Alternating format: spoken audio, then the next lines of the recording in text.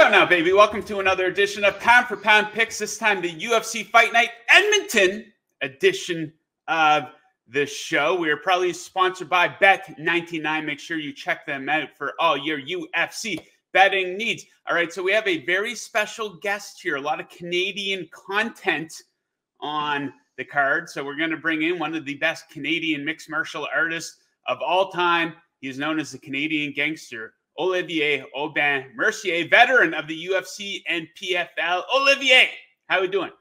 I'm good, and you? I'm doing great. So I got to ask you, we're coming up on a year anniversary of your retirement from the sport. How much do you miss it? I miss it a lot, but I'm happy with the decision I took, Yeah, I need to go back to training, though. I'm seeing the difference in my body, I would say. And yeah, I need to go back. I think my girlfriend would be happy too if I go back. Yeah, you got to get that peak physique on the go again, right? Yeah, exactly. The pico top of physical ability, Yes, sir. Okay, so we got this Fight Night card going down Saturday night in Edmonton. There's a lot of Canadian content on it, so we're going to rip through that as well as the main event and the co-main event. But a little bit of an icebreaker here. Let's start by doing a little bit of a recap here of UFC 308 over the weekend. Maybe the ushering in of a new era here for the UFC. Big-time standout wins by Ilia Topuria, Khamzat Chimaev. So let's play matchmaker here. So Topuria, the first man ever to knock out Max Holloway, a very impressive performance by him. Now, all signs indicate that it will be him versus Alexander Volkanovski. He will get the a rematch. A lot of people campaigning, though, for Diego Lopez. If you're a matchmaker, who would you pair Topuria up with next? Look, personally, I like new matchups, so I would go with Diego Lopez. Even after Diego Lopez, I would go with Movzar, Evloev. So I do think we should go back to the old school ranking where if Volkanovski lost his match, he have to prove himself again and try to have a rematch. I don't like automatic rematch. I do like Volkanovski, and let's be honest, he's probably the best right now in Ilia, but I like the matchup. I think I miss the old school GSP kind of champion that gonna pass all the category and then gonna pass it again. We didn't see that for a long time, and we always see that the champion win one or twice to defend the belt and then try to go up. I think it was cool with Conor McGregor. And I do think it's pretty cool too that what they are doing right now, but I feel some champions should stay at the same category and they should try to beat everybody in the category instead of always rematch and always try to go up. So that's my personal opinion, Yeah, I mean, most people assume that Topuria is just going to run through Volkanovski again. I do think he deserves it, though. He did defend that title on 5 occasions. I think, if you're able to defend a title maybe, 3-4 times in a row, I do think that would qualify you for a rematch. So we will look forward to that one in 2025 here, most likely. So I think you're right. But the thing is, the matchup would be more interesting if he build himself up again. Right now he just lost against Ilia. So there's this matchup, this grudge match. But I'm like, I would like him. I would like to think that he have really a big chance of winning. He maybe change or anything. So I would like to see him win a couple of fights before going again. Yeah, I would have liked to have seen him and Diego Lopez fight for a #1 contender fight. Sometimes I don't like to do that, though, because then that kind of eliminates a guy from future title contention, right? So politics at play there a little bit, potentially. Okay, let's talk middleweight division here. Khamzat Chimaev, his most impressive performance to date here in the UFC, especially when you consider the competition. Former champion Robert Whittaker got absolutely mauled by Chimaev. He got his jaw, his teeth really messed up when he got submitted in that fight. So a bunch of different ways you could go with Chimaev at middleweight. I think it's too soon for a title shot. You know, at middleweight here, he's only beat Kamaru Usman and Whitaker. He's had trouble staying healthy, I guess. He's only fought, I think, 3 times in the last 2 years. So I would vote for Imavov and Chimaev. I would pair those two up. Imavov, the 5th ranked middleweight right now. He's red hot. I think that would be an interesting fight. Who would you pair Khamzat up with for his next fight?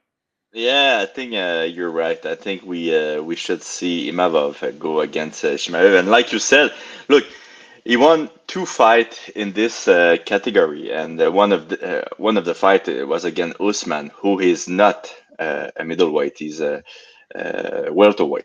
So I do think he have to prove himself a little bit more, and I think Imavov would be a great matchup. And he is a different opponent. You know, he's good with takedown defense. He's good on the ground, and he's really methodical on the feet. So I think that's the matchup we should see for his next fight. I mean, there's Paulo Costa, you know, but I do think Paulo Costa need maybe a win to get there. But the matchup is interesting. You know, they hate each other, so that would be a little bit funny, especially with Paulo Costa doing the trash talk. Dolidze maybe, but I think Imavov is the way to go. Yeah, I think with Khamzat, you know, let him prove that he can get in there and fight a little bit more consistently here. There's been issues with being sick and some weight cutting stuff. A little sketchy weigh-in for him for this fight, by the way, but we'll disregard that and give him a break there because of the performance. Okay. Look, he got me. He got me. I bet against him because I felt he didn't look the same. I really thought like, oh, I think he's sick. I think he had trouble for the weight cut and everything. He really got me. I lost some money. Yeah, well, a lot of people fell for that, myself included. I think Robert Whitaker was around plus 190, plus 180. Yeah. And, you know, he's only had previously, he had only lost to Adesanya and Duplessis in the middleweight division here in the UFC. So I thought it looked like a good spot, but Chimaev, he really showed up for that fight. Okay, let's get into this card here. UFC Fight Night going down in Edmonton. Let's start like we always do on the show at the top in the main event. Former champion Brandon Moreno is back. He is a minus 160 favorite, taking on Amir Albazi, who comes back at plus 125. The over-under round set at 4.5, with the over juiced to minus 220. Odds makers think this one will go the full 5 rounds. So Moreno hasn't won a fight since January 2023, so he's coming up on 2 years here. He dishes it out a lot, of course, but he also takes a lot of damage. He's absorbed over 100 significant strikes and back-to-back fights now. As for Albazi, he's been off for over a year. 5-0 in the UFC, though.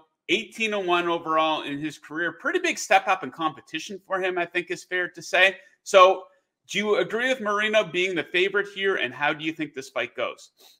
Yeah, I do agree. He should be the favorite. With that being said, there's too much integration for this fight. You know, one of them didn't win for a long time, and the other didn't fight for a long time. So, personally, I think Brandon's gonna show up. But like you said, he absorbed a lot of punch, and with those kind of athletes, we don't know when he's gonna break. You know. We can take as an example Holloway. You know, he was supposed to have the best chin in the game, and unfortunately, a punch changed everything in his last fight.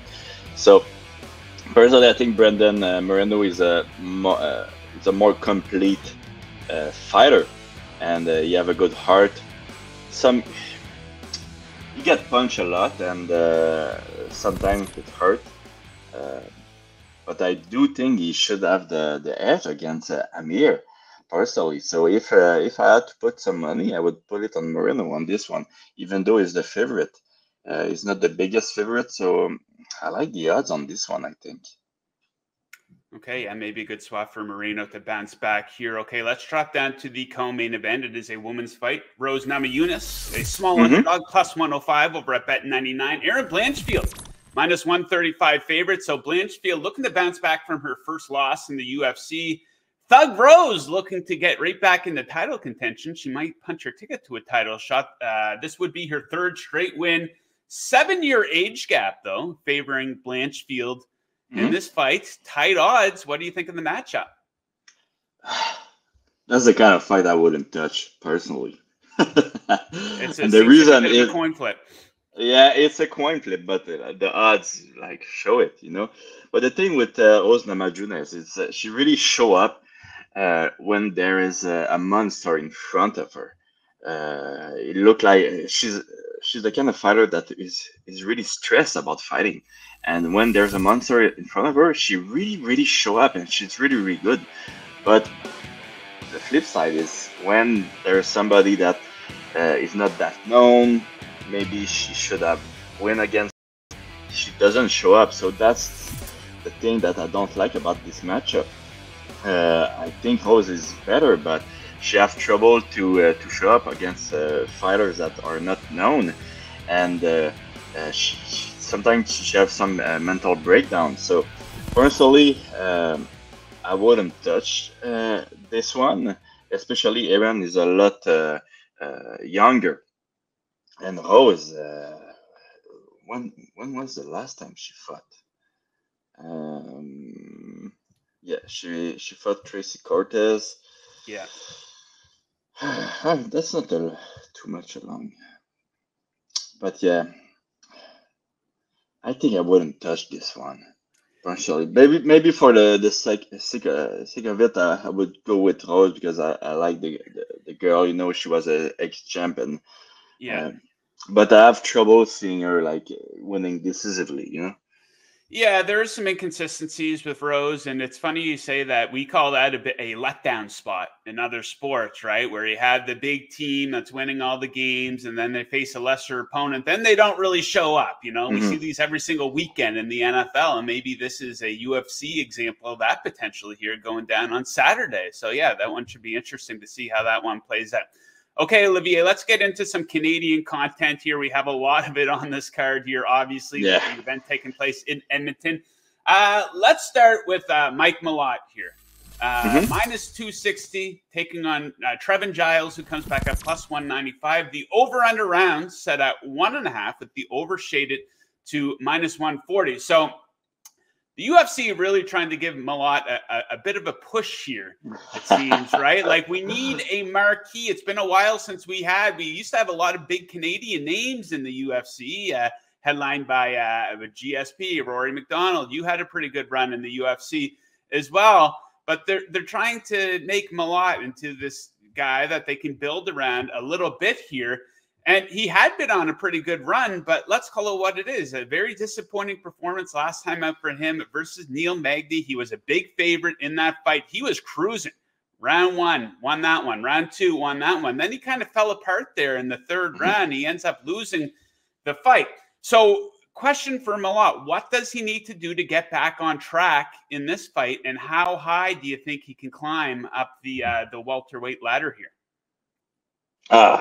Doug, it's gonna be a tough road to go. But I do think the next fight is gonna win for sure. But people know now that we need to put pressure on him to win the fight. You know, we saw that he's really technically awesome. He's a smart fighter, but the thing is, when you put a lot of pressure, especially in the third round, he kind of gas. He remind me a little bit of me. Actually, he looked like me too. So, but so he remind me of myself. You know, that the third round was a little bit more sketchy. I do think he have some physical ability, but I do think it could be like a danger for him, especially in the third round. So we saw him. Really smart fighters, really technical, looked like a strong guy, but if we push him to the limit, it could be a problem. I don't think Trevin's going to be the guy that's going to push him to the limit. I think Mike is going to win this one, but I think he's going to be careful with this next fight. You know, I think he's going to be really careful to not make too much mistake. So what's the over? It's over under rounds. It's 1.5 with the over at -140. So if we're expecting them to play it safe and be a little bit more conservative, that might be a bet to make. I think that's a fair number. -140 on 1.5 rounds, right? Yeah. So for me, that would be my bet. I do think he's gonna win. -250. Meh. I don't know if I would go there. Anything can happen. But I think he's gonna be really careful, and I think there's a lot of pressure on his shoulder. So he won't go there just to prove a point. He's gonna go there to do a job and to be back on track. I think that's the way he's gonna see the fight. So I like the over. Yeah, I think you'll see Malott on a lot of parlay tickets here on Saturday. A lot of Canadians to compare him with. A lot of Canadians in the -200 range as a favorite. So let's talk about the next one, Marc-Andre Barriault. He's a -210 favorite, taking on Dustin Stoltzfus, who comes back at +160. The over-under rounds, kind of surprised by this. The over-under rounds set at 2.5, with the over actually shaded to -135. So tough spot here for Barriault. 2 straight losses for him. He was knocked out in the first round back at UFC 303 at the end of June. Stoltzfus, though, he also got knocked out in the first round in June. So let's talk specifically about Barriault as the Canadian. How much pressure do you think is on this guy? 2 straight losses, a 3rd straight loss in the UFC, especially if it's an ugly one.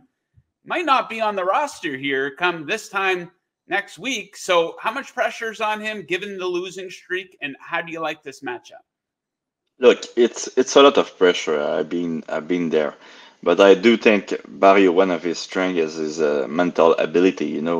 He's really capable of achieving anything, and that's his biggest strength and maybe his biggest weakness too.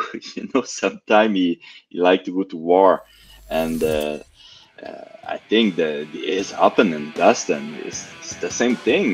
They both really like to go to war, and Barriault, we know, can get hit a lot, and I think that's a problem with him.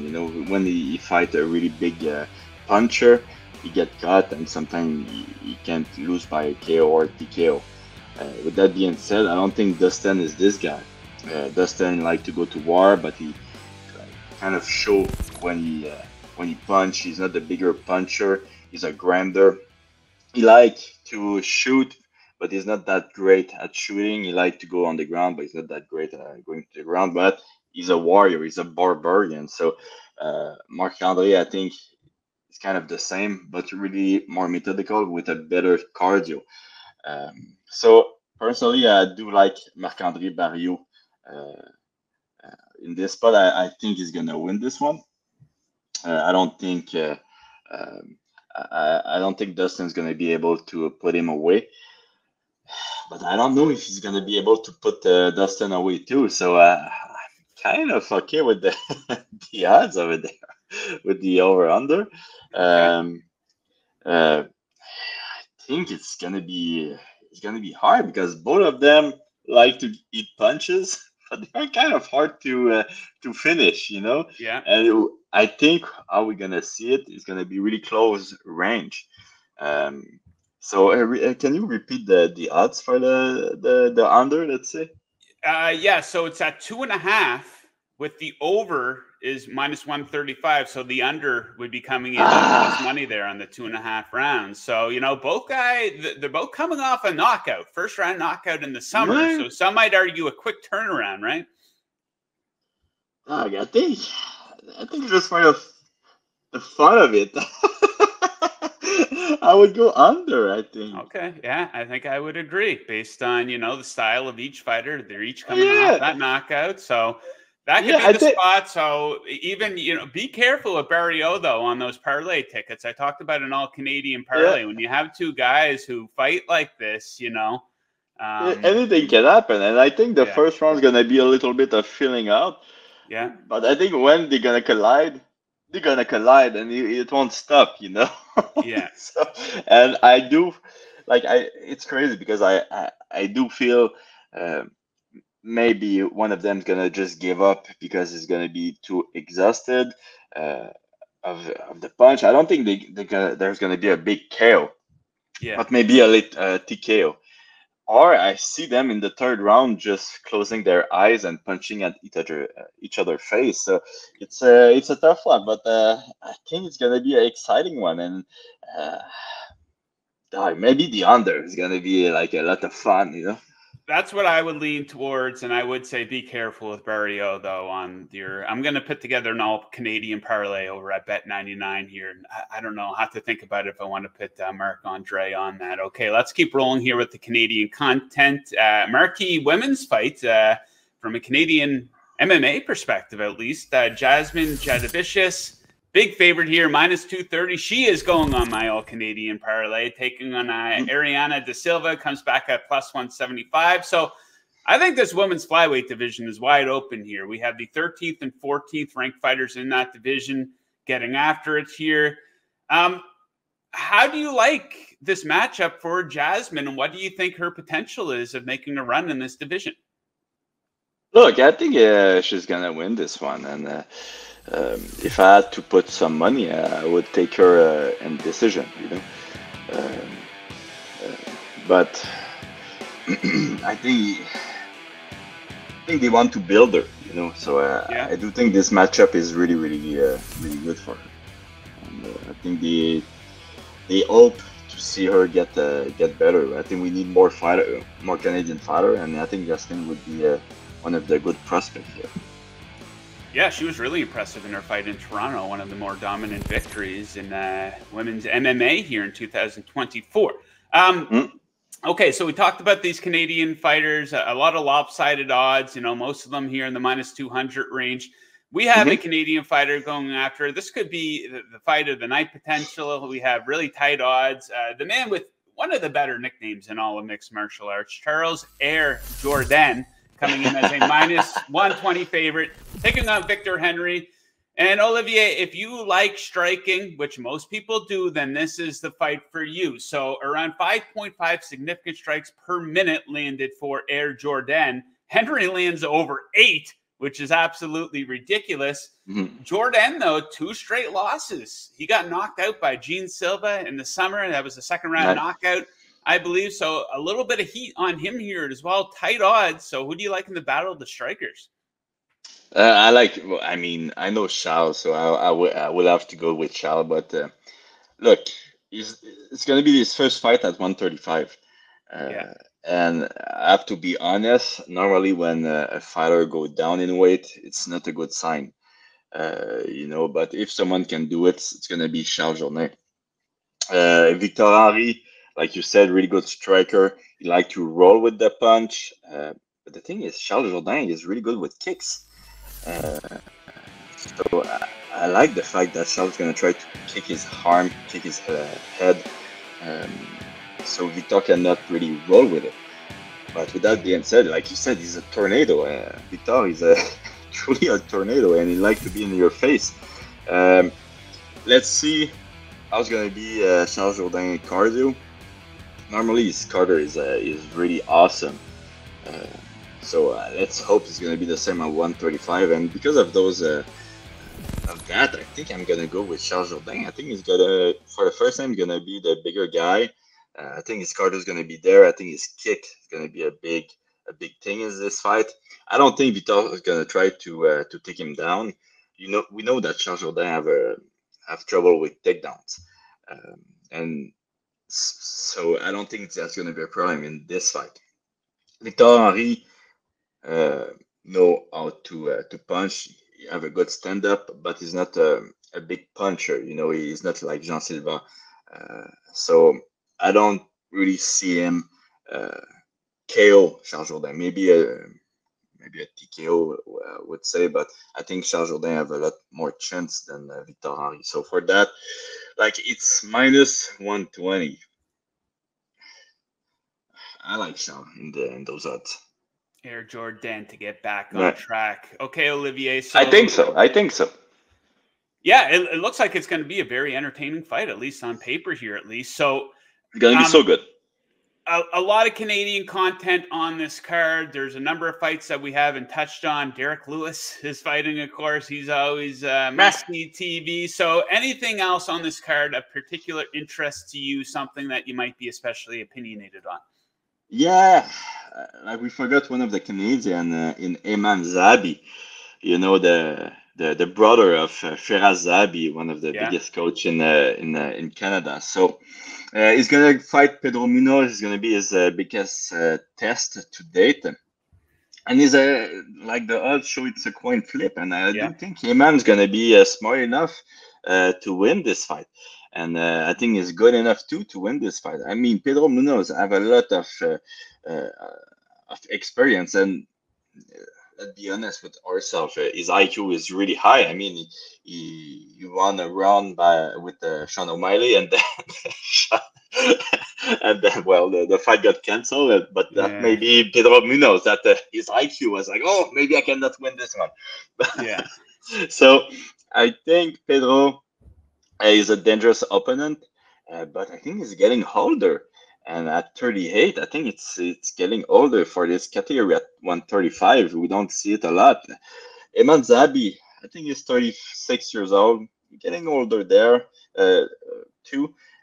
But I think he have less mileage. You know, I don't think he got hit that much, and he's like in a row. Aiemann is in a row, and I saw his training camp. He looked great. And he bring people to train with him this time. So I really like Aiemann Zahabi in those odds.